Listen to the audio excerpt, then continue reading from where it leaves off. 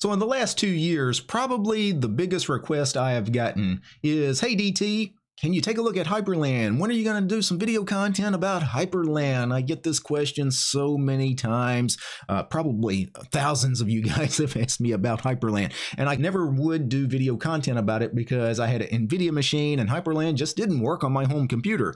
And if I can't actually use it on my home computer, the computer I spend most of my time in and actually live in it properly, it's hard to make video content about something that you can't actually daily drive on the machine you spend most of your time on.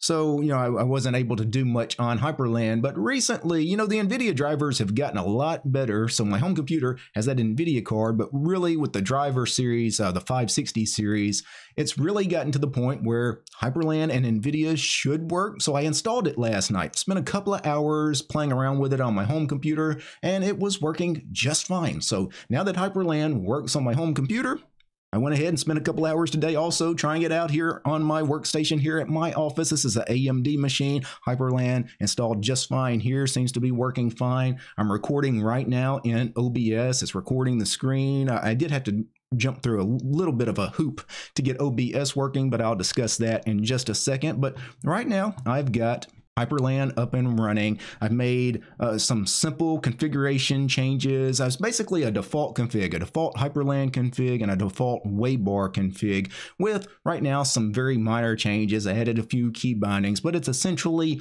me day one on Hyprland. Now, for those of you that want to install Hyprland and try it out, there is some things you have to do to get this to work, especially on Arch Linux, which, I'm running an Arch Linux-based distribution. There's a number of dependencies you need to install. So let me open up my Emacs here, and I made some notes here. Let me zoom in. This line here, this is the very first thing I did. I did a sudo pacman-S for install. I installed Hyprland itself. I also installed XDG desktop portal Hyprland, Waybar, Wofi, which is a Rofi run launcher, except it's for Wayland. No, it's called Wofi. Kitty, because the default Hyprland config expects Kitty to be your terminal. Now, I'm using Alacrity for my terminal, but initially, go ahead and install Kitty, and then when you change your terminal emulator to whatever it is you want to use in your config, just delete Kitty after that.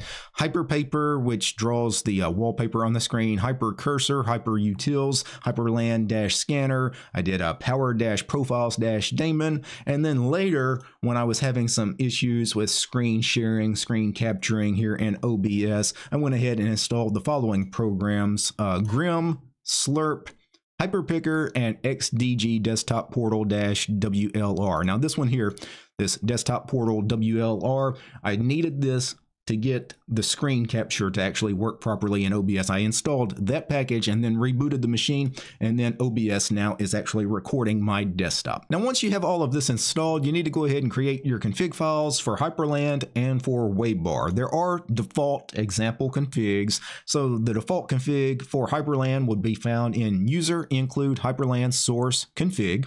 The default config for Waybar is in /etc xdg Waybar config.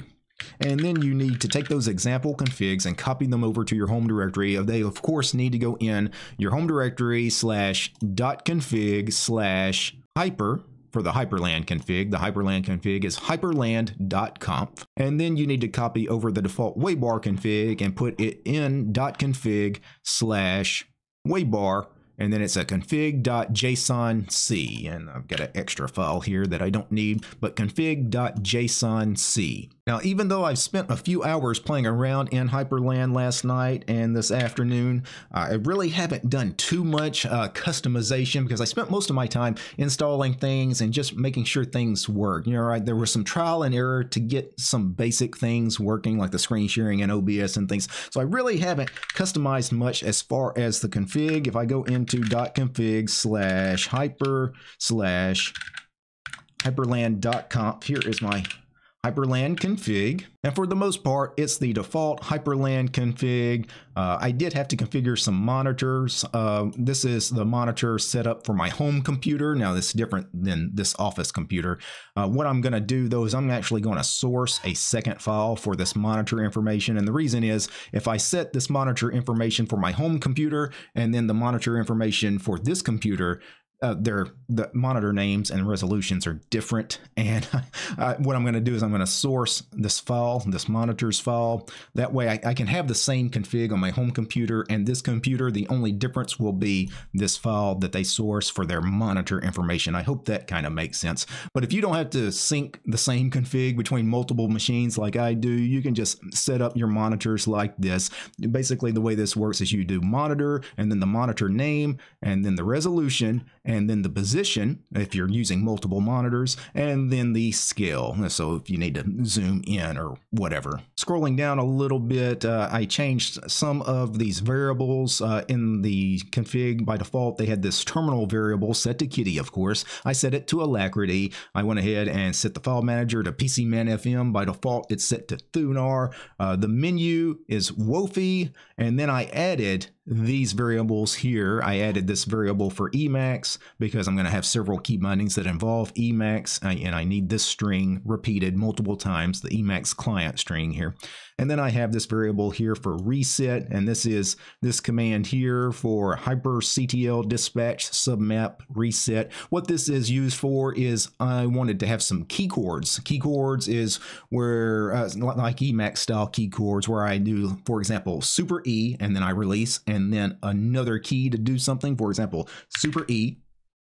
E launches Emacs, right? So they don't actually call them key chords, they call them submaps. The way the submap works is I do super E, and then it waits for me to hit another key, for example, E, to launch Emacs, but then I'm still in that submap. It's still waiting for me to do something. For example, hit escape to get out of the submap.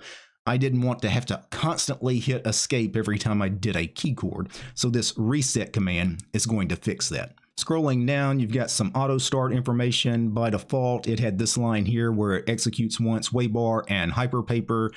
This is WAVAR, the panel at the top. I went ahead and added this line to go ahead and launch the Emacs daemon when I log in. Also, as standard for all my configs, I automatically start the Emacs server on all of my tiling window managers. Then you've got some environmental things here, some environment stuff.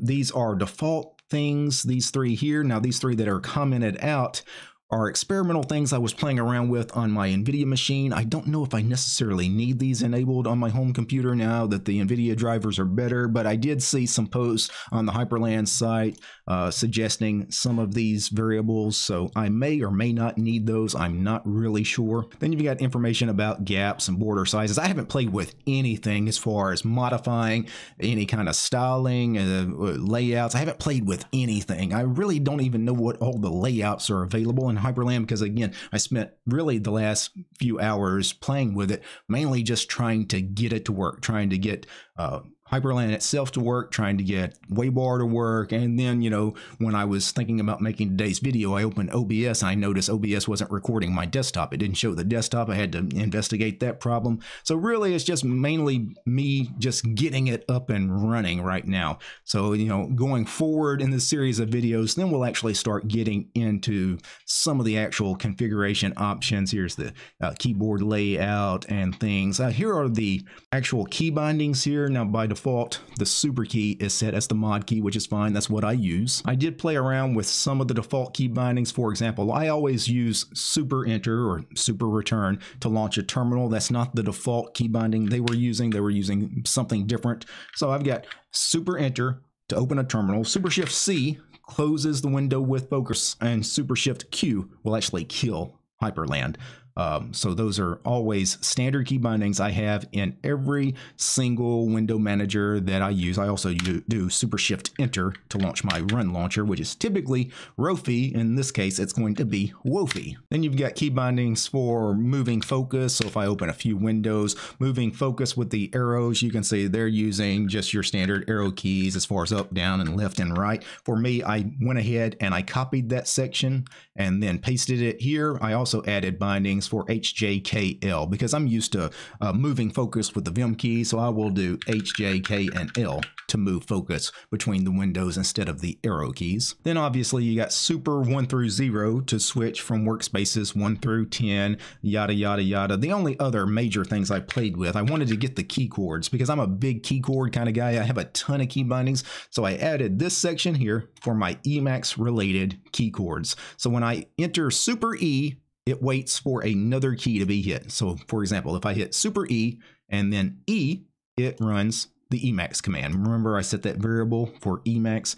If I do Super E followed by A, it runs EMS, an audio player. If I do Super E followed by B, it opens iBuffer. You know, it lists all the buffers in Emacs that are currently open. If I do Super E B, you know, this is, of course, iBuffer. Let me close that. Super E D would be DRED, the file manager inside Emacs. And you guys remember that reset variable at the top of my config. You need to prepend all of these commands with this reset variable. That's very important. That means when you finish running this command, you reset the submap. Otherwise, the submap would still be enabled and I would actually have to do some key binding to escape out of it. I would actually have to hit the escape key in this case to reset the submap, to get out of the submap. But because I have that reset thing here, as soon as I hit a command that actually does something, for example, Super E D, I'm out of the submap.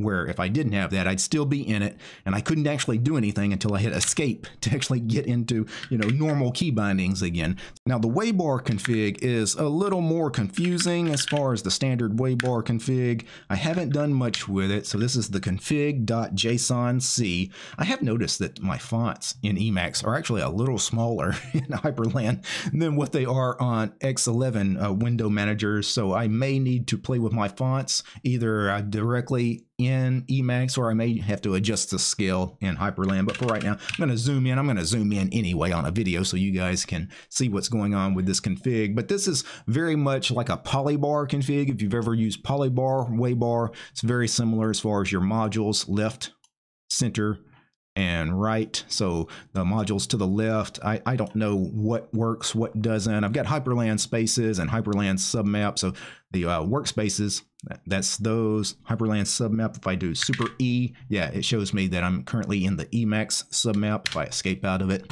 you know, I'm out of the submap. So that's kind of neat. And then the modules in the center are Hyprland/window. That's the window name. Modules to the right, they got a million things enabled. Some of them are not working because I'm not using things. For example, like MPD is not currently launched yet. Don't have a battery because I'm not on a laptop. So a lot of modules here I'm not actually going to use.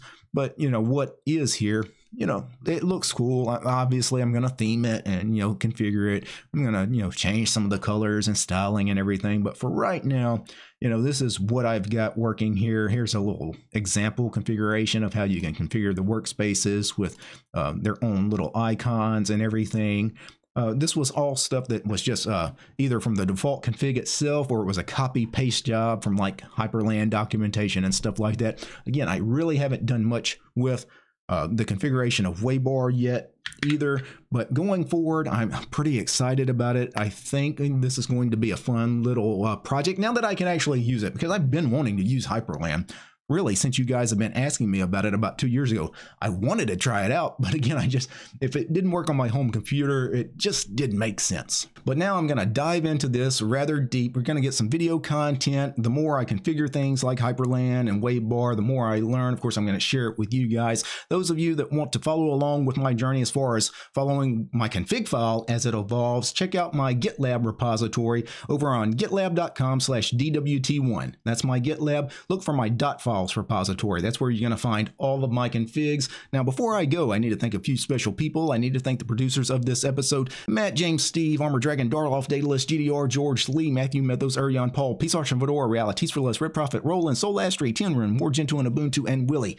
These guys, they're my highest tiered patrons over on Patreon. Without these guys, this quick first look at Hyprland would not have been possible. The show's also brought to you by each and every one of these fine ladies and gentlemen. All these names you're seeing on the screen right now, these are all my supporters over on Patreon. I don't have any corporate sponsors. I'm sponsored by you guys, the community. If you like my work, want to see more videos about fantastic free and open source software like Hyprland, subscribe to DistroTube over on Patreon.